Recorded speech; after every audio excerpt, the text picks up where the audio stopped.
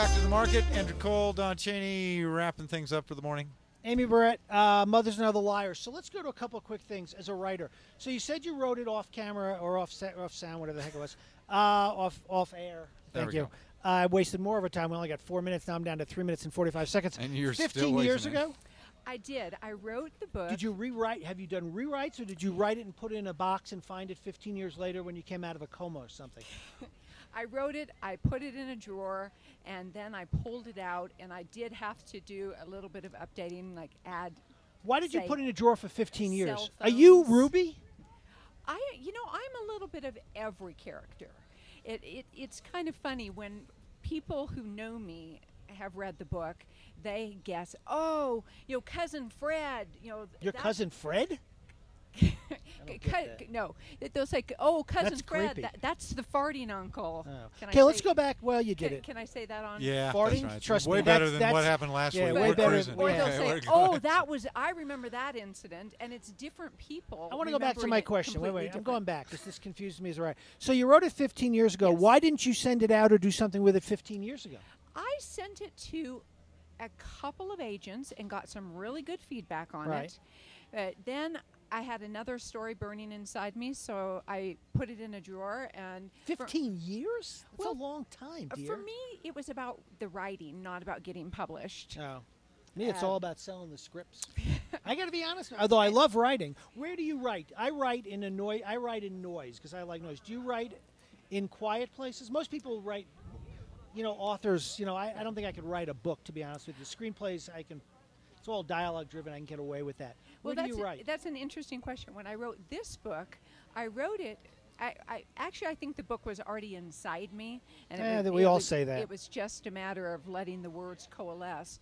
But I wrote mainly walking, and then when I would sit down at the computer, it would just kind of spew. So you didn't write it. What you did is you thought through the storyline walking, then you'd come down and you'd write it out. You didn't take a pad and write it. I understand. I write when No. I'm riding my bike. I totally understand what she's saying. Well, it gives you something for your mind to do to where you can get yourself out of the way to let the creativity flow. Did you know the ending? In other words, in a screenplay, one of the things they always recommend, or they say in order to do it correctly, is you have to know all your characters, what kind of shoelaces they wear, what they eat, what they drink, everything about them, and you need to know your story from A to Z. In other words, you need to know first act, second act, third act. You need to know all what's going on.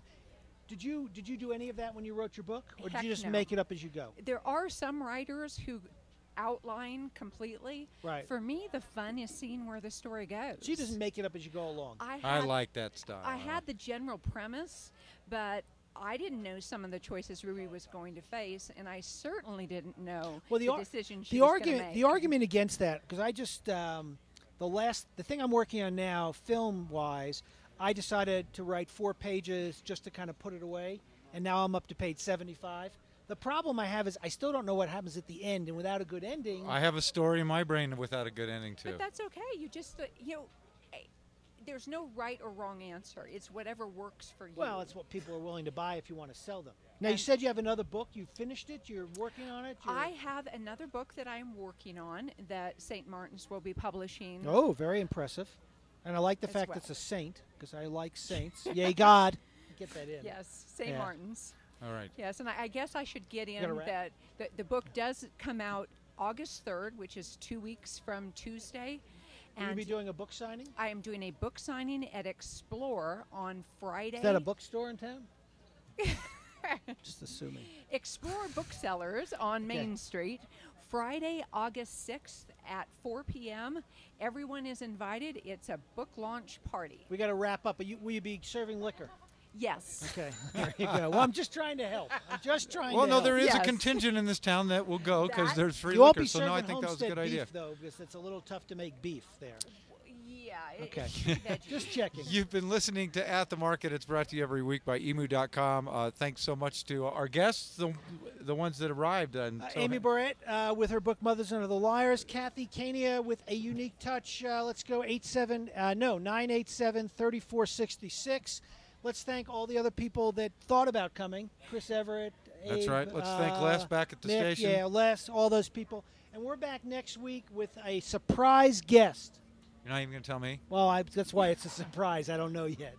Oh, God, I should have Thus known. the surprise. Very good. We're The outta surprise here. guest. It's next Fletcher, week great on job, even at recovering from the the big market. slice and dice. I'm very impressed with your work ethic today.